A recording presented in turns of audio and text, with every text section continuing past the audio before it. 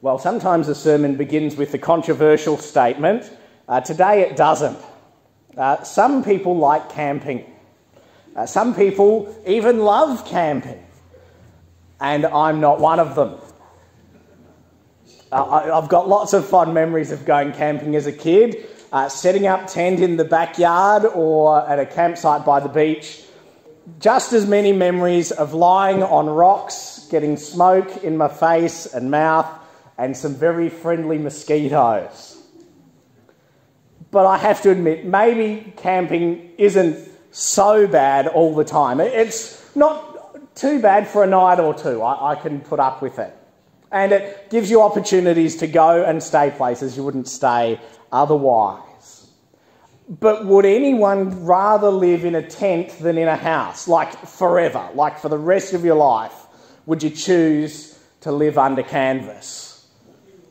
There might be one or two very keen campers who would.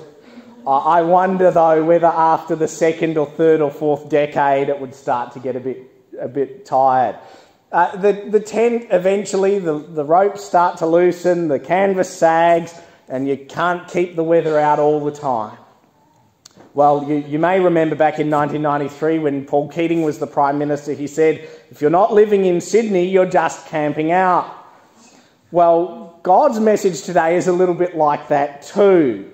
If you're not in heaven, you're just camping out.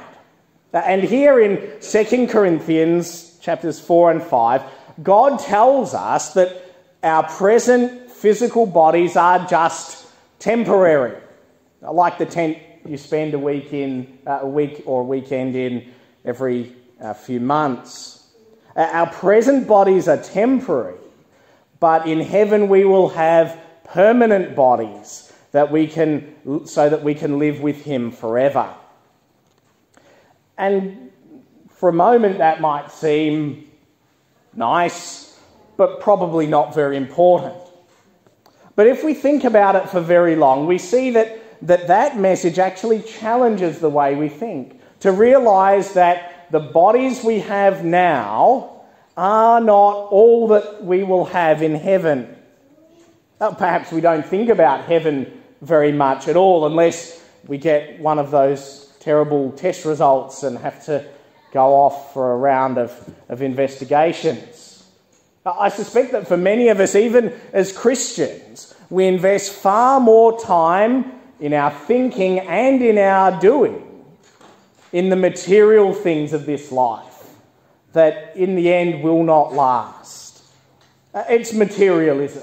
It's the world we live in, it's the air we breathe, and its roots go down deep, even into many Christian hearts. Now, if we've thought about what God says to us here for very long, that our present bodies are temporary, and in heaven we will have permanent, glorious spiritual bodies, we might come to the conclusion that God only cares about spiritual things, and that all the time we spend not reading our Bibles, not praying, not going to church, not doing spiritual stuff actually doesn't matter to God at all. And so there's really only one opportunity to make the most out of life, because none of the good stuff the world wants is going to be in heaven. Eat, drink, be merry, for tomorrow we die, as we read in 1 Corinthians 15. If we think that, we've fallen for what's called dualism, the idea that the body and the spirit are opposites, that physical things are always bad, there'll be no space for them in heaven, and that spiritual things are always good, and so death means leaving the body behind. Well, the problem with materialism and dualism is this: they don't match the world that God made for us. Here, Paul tells us that God made us to live our spiritual lives now for his glory. And he made us to live with him forever. Our lives here on earth and in heaven will be completely different if we actually believe that. So first of all, let's think about our lives here on earth. Because heaven is real, how should we live differently here on earth? And that's what we see in verses 13 to 18 of chapter 4. And we see that because we will have renewed spiritual and physical bodies in heaven, we can face weakness here confidently. We can face weakness confidently.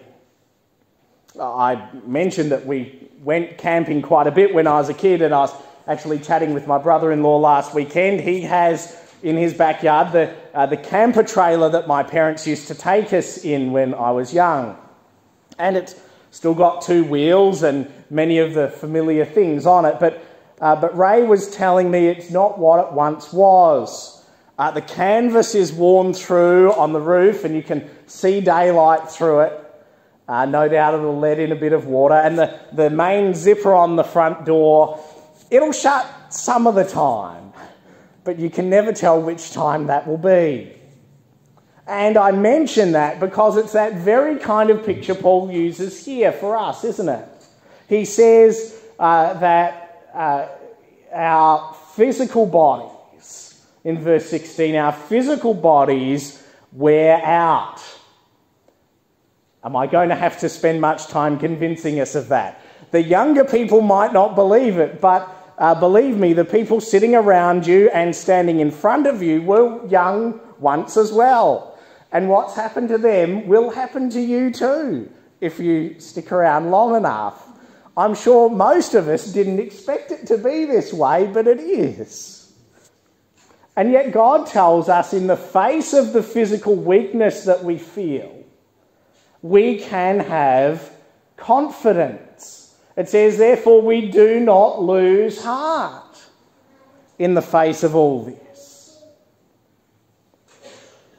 But lots of people do, don't they? Often we'll say, well, at least you've got your health. But what if you don't? But what do you do when the strength and energy you used to have are gone? The tasks that you have to do just to stay alive and fed and clothed and in your own home, when that just fills the week and there's no longer any time for anything else. How do you feel about that? Do you lose heart sometimes when there are more doctor's appointments on the calendar than appointments to meet up with friends or family? If that's your life now, or one day it will be, God says this: do not lose heart. And he tells us why. Because in verse 14, we're told, we know that the one who raised the Lord Jesus from the dead will also raise us with Jesus and present us with you to himself. So you and I can both be confident that despite our physical weakness, because of what God has done in the past, raising Jesus from the dead, the weaknesses of this life will not get the last word. God will raise us too in the very same way, as it says here and also in 1 Corinthians 15. We can be confident because of the past, but we can also be confident now in the present, because of what we experience here. As verse 16 says, therefore we do not lose heart, though outwardly we're wasting away, yet inwardly, it's a different story. Yet inwardly we are being renewed day by day. If you're wasting away on the outside, what's going on inside? Time changes everyone, doesn't it? And not always for the better. There are people who say that they're Christians who go through the years getting more and more bitter. Everything is an inconvenience, and they'll happily tell you about it. Inside, they're growing old and rotting away day by day. But that's not what God calls Christians to be, is it? No, he says that he gives us grace in verse 15. That all that happens is for our benefit, including the grace that he gives us, so that his good message will reach others and that he would be glorified as people give thanks. If we are connected to Jesus, as Colin reminded us last Sunday from John 15, if we have deep and abiding faith in him, then we draw our life from him, and we will be strengthened and renewed inside, even when the body gets worse and worse on the outside. And I didn't put this in my notes, but it's one of the great joys of being a part of this congregation to see those of you who perhaps your bodies are wearing out more than you would want. And yet there is a growing joy and faith and expectancy on the inside. Keep at it. Don't lose heart. It's a great encouragement to the rest of us. Well, how does that happen? It won't just happen because time passes, will it? There are people for whom the passing of time makes them worse. We can only be renewed inwardly when we draw near to God in prayer and in joyful, wholehearted obedience to his word as we hear it and read it and study it together and by ourselves. And that's exactly what Colin was encouraging us to do last Sunday. You know, there were some Christian researchers in the last few years from the Centre for Biblical Engagement, and they wanted to find out the one indicator of a person who will grow spiritually over their lifetime. And it wasn't that their parents were Christians, and it wasn't that they went to Sunday school or youth camps, and it wasn't that they went and did a ministry traineeship or went to Bible college. It was that they read the Bible at least 4 times a week. It's as simple as that. That we spend time in God's word, even if it's just a little bit, and apply it to our lives. If we're doing that, we know that we're connected to the vine. We know that we're drawing our life from Christ as he confronts and changes and renews us on the inside. So is that what's going on in your life? Can you say with Paul, outwardly, well, don't ask, but inwardly, I'm being renewed day by day. But maybe you're thinking, well, you don't understand, Stephen. It's easy for you. You get to sit in your study all week. But for us out here in the real world, life is hard. Well, I know. I live in the real world as well. Life is hard. Our relationships break down. People we love die. We don't know always what to do. And we suffer. But notice how Paul describes all of that just in the first couple of words of verse 17. He describes all of the suffering of this life as our light and momentary troubles. Now, this is Paul who knew what real life was. Paul who was beaten repeatedly. Paul shipwrecked 3 times, stoned and left for dead, and eventually gave his life for Christ, likely on the command of the Roman emperor himself. How could he say that our suffering here is light and momentary?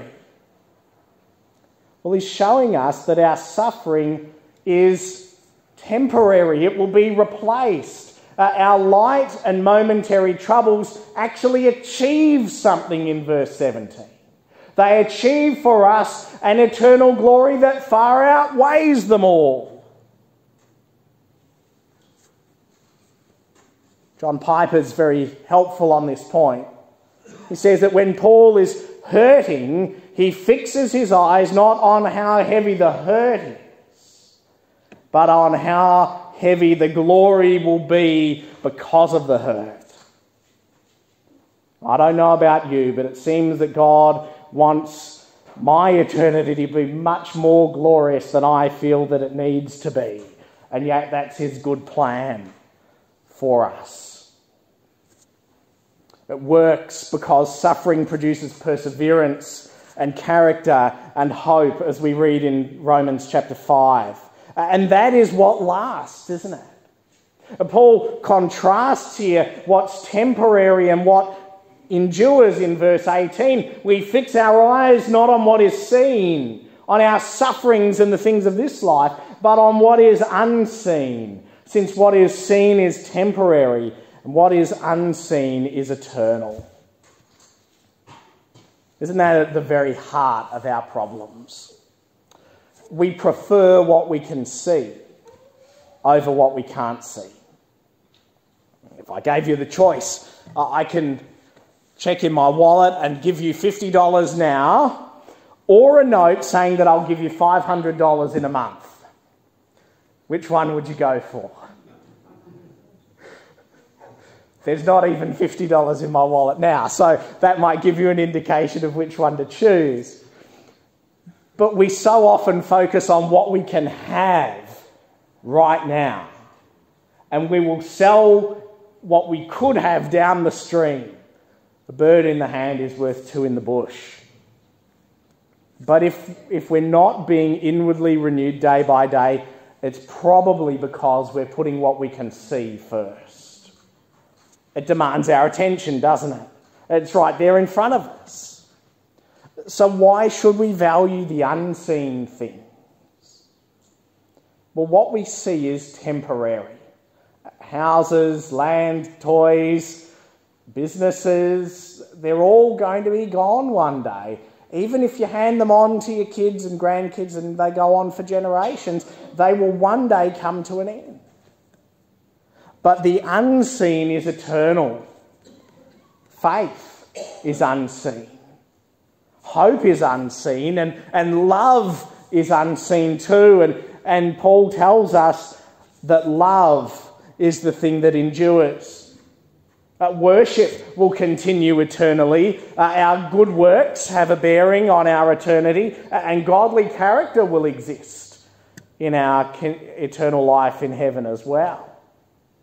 It's all part of the eternal glory we'll have in heaven when we will be like Jesus in a way that we can't fully be now. So doesn't it make sense to invest our effort and time and resources into what lasts and to want to hand that on rather than the physical things of this life? Now, of course, we are meant to use the physical things of this life now for God's glory, so don't be discouraged. But even though your body might be wasting away, God's plan is to renew you day by day on the inside. Don't fix your attention on the temporary things, but on the unseen and eternal things. That's the way the eternal Christian hope changes today, isn't it? It makes us ask, well, what should I set my eyes on? What are those unseen things that demand my attention? And what can I look forward to? That's the big question Paul goes on to in chapter 5. What should I look forward to? If I'm to give up all of the pleasures and joys that people say I can have here in this life, well, what is going to outweigh that in the life to come? Well, God tells us in chapter 5, and particularly in verse 5, that he has made some people to live with him forever. If all that we look at is what we can see, we might easily conclude the broken world around us is all that there is. But God says, no, there is something unseen.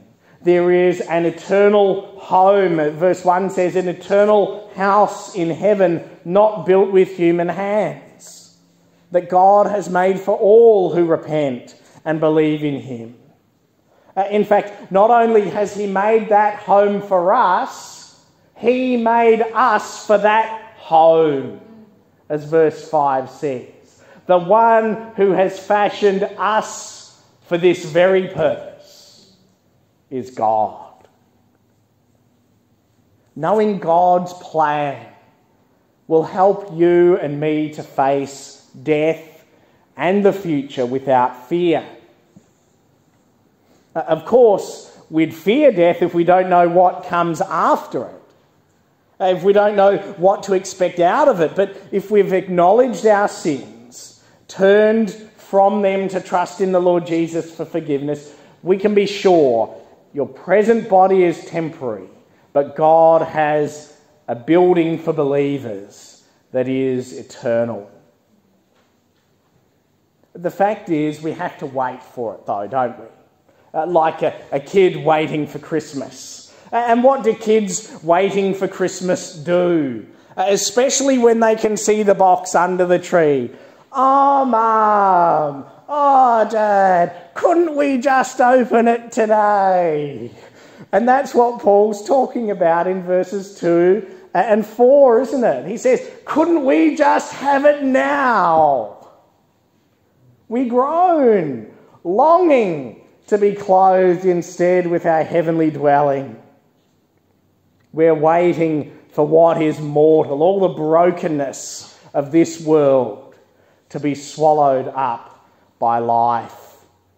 Paul changes the picture here, doesn't he? Instead of a tent being swapped for a house, he talks about clothes that we wear being covered over by greater and better clothing in verses 3 and 4.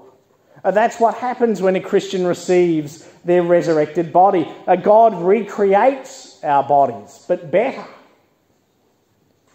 And so we have to ask, what about the bit in between? We know what we've got now. We know what will be in heaven and after the resurrection. But what about in between? What about between when we die and when Christ raises the dead on the last day? Well, Paul talks about it here. But there are other options we have to consider too. Some people say that our souls sleep, that when we die we become unconscious until the resurrection. But that idea has no support in the scriptures, and yet people who come and knock on your door, or different Bible notes that you'll have, might even promote that idea. In fact, Jesus' words to the thief on the cross disprove that. In Luke 23 verse 13 he says, "Truly I tell you, today you will be with me in paradise." And don't let someone spin you a nice story about how the comma's in the wrong place. Jesus is making every word count as he nearly suffocates in his own fluids. He doesn't need to put in rhetorical flourishes like, "I am telling you today that sometime, and I'm not telling you when, you'll be in heaven." No, he's indicating today is the time the thief will be on the cross, from the cross will be in heaven. Because the thief's request was, "When you come back, remember me." And Jesus says, "No, not just then, today." And isn't that exactly what Jesus told the disciples one day before in the verse that John read to us from John 14 verse 3? "If I go and prepare a place for you, I will come back and take you to be with me, that where I am, I and you may be," which is the most literal way you can put it. Jesus isn't gathering up a bunch of people in comas to enjoy their company until the resurrection. He wants to be with believers when we die. And so, as verse 8 says, when we die, we are at home with the Lord. So we have to ask again, what's that going to be like? Paul recognises that between the death of a believer and their resurrection at the last day, we'll be unclothed, as verses 2 and 4 say. And we've seen that our present body is described as clothing, the resurrection body is clothing, and so while we wait to be clothed, we will be without bodies. And that's one of the reasons I wanted to come to this passage, in part to correct something I said on Easter Sunday. Yes, you can be you without a body, but you won't be you without a body for all eternity. God's purpose has always been to have his people clothed again. In fact, that's the very purpose for which God created us, as verse 5 says. And that means it's guaranteed. It means that when you become a Christian, you receive that guarantee yourself. Because as verse 5 says, the one who has fashioned us for this very purpose is God, who has given us the Spirit as a deposit, guaranteeing what is to come. So if you have spiritual life given to you by the Holy Spirit who lives in you, then you are guaranteed that you will live forever with the Lord. Is that you? Or do you want it to be you? See, the last truth that God wants to show us the last truth that God wants us to know about the future life after death is that we can be certain of living the next life with the Lord. Now, when we turn from sin and rebellion to trust in Jesus for forgiveness and life, we have that guarantee. It'll make sense to fear death if all we do is focus on this life and the things we can see, if we're absorbed in the physical things. And so death will mean leaving all that behind, even our bodies for a time. But if you're a believer, that's not something to be worried about. Again, we've been told, don't lose heart in chapter 4, and we're told in verse 6, therefore we're always confident and know that as long as we're at home in the body, we're away from the Lord. And so instead of living by what we see, Christians live by faith. We have confidence in God to do what we can't see, as Hebrews 11 says. What we need to know about heaven and the life to come is nothing about angels and harps and clouds and streets made out of gold. No, what we need to know is verse 8. We're confident, I say, and would prefer to be away from the body and at home with the Lord. So brothers and sisters, here and now we can be confident as we look forward to being there then, because Jesus is there and he'll come to take us to be with him. Now, doesn't mean Christians should all just want to die and not care about this world. But if we live by faith, there is nothing we can see or have or do here on earth that is more important than being with Jesus. Are you looking forward to that? Do you long for what God has truly made you for? Do you feel that this life surely can't be everything, that there's something missing in it? Do you look forward to being with Jesus? Or don't you really belong to him? See, God has made believers to live with him forever. But what difference does it make to how we live now? Well, Paul sums it all up for us, doesn't he, in verses 9 and 10. He says if you're going to live with him then, live to please him now. So we make it our goal to please him, whether we are at home in the body or away from it, for we must all appear before the judgment seat of Christ, so that each of us may receive what is due to us for the things done while in the body, whether good or bad. See, the judgment is coming. Every person who has ever lived, good or bad, living or dead, believers or unbelievers, will be called to account by Jesus Christ. And if you have turned from your rebellion and sin, and you trust in Jesus to save you and to give you eternal life, and his Spirit dwells in you, then you don't have to fear being condemned on that day. Romans 8 verse 1 gives us the verdict already. There is now no condemnation for those who are in Christ Jesus. And so that judgment is not to determine will you be saved in the end or not, if you believe now. But you do have to expect that day. And you do have to live knowing you'll be responsible for how you live this life, because we will receive what is due to us for the things done in the body. It won't change whether we're saved, but it will determine our rewards in heaven.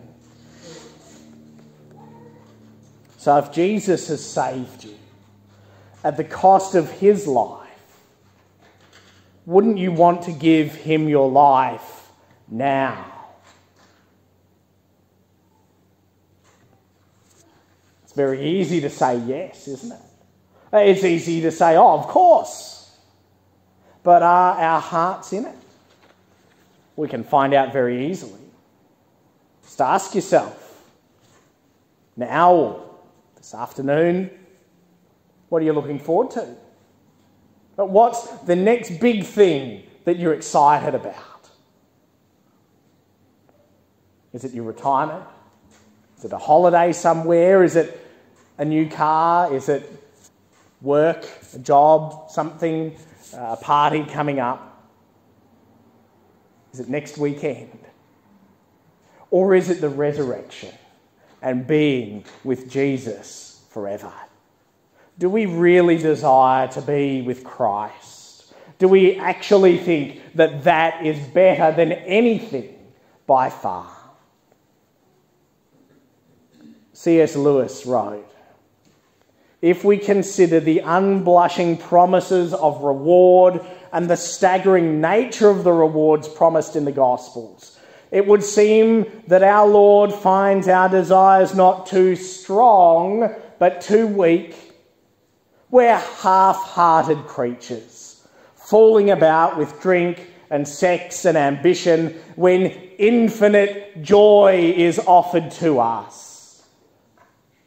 Like an ignorant child who wants to go on making mud pies in a slum because he cannot imagine what's meant by the offer of a holiday by the sea. We are far too easily pleased. Do you desire to be with Christ or something far less desirable? Well, then make it your goal to please him. Let's pray. Our mighty God, you challenge not only our thoughts, but also the desires of our hearts. We find it, our God, so easy to attach importance and significance and value to the things that are just falling apart. Our own bodies and the things that we own and have and do. When you offer to us in the gospel not only eternal life, but eternal life with you. Our God, we confess that so often we live by sight rather than by faith. And so we pray that you would give us confidence. Give us confidence that as you have raised the Lord Jesus, so you will also raise us with him. Give us confidence that although our earthly bodies are wasting away on the outside, that your Spirit, the deposit you've given us, is renewing us day by day on the inside. Give us confidence that as long as we're away from you, we have a home. But when we come to be with you, we will have a better home by far. So help us to live to please you, whether we are at home in the body or away from it. For we pray in Jesus' name. Amen.